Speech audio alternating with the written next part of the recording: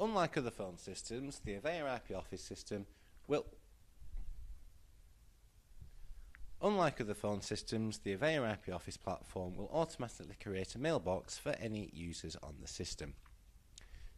However, if you would like to edit this mailbox, you will need to access it through the Users section.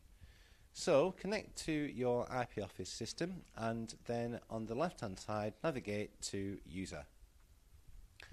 Select the user of the mailbox that you'd like to modify, and then on the right-hand side, select the Voicemail tab.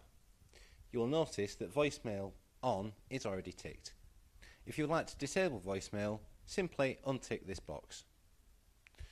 The Voicemail Help option will play back a message detailing what option 1, option 2, option 3, etc. actually do within the mailbox. To enable remote messaging, you'll need to enter a voicemail code.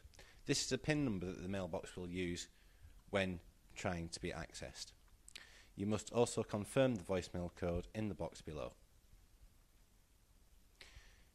If you would like to use voicemail to email on the Avaya IP Office, simply enter a voicemail email address for this user in the voicemail email field, and then select what you would like to do.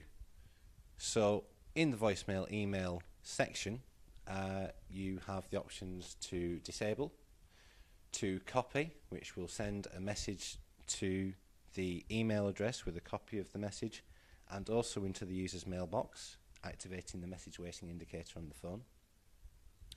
You can forward, which will only send the message to the email address and will not alert the phone.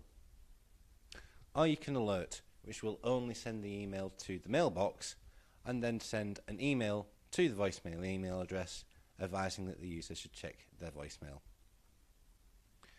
Once you're happy with these changes, hit the OK button in the bottom right hand corner of the screen and then save your configuration back to the system using the save icon in the upper left. I hope you've enjoyed this tutorial on Avaya voicemail. However, if you have any further queries, please feel free to contact us.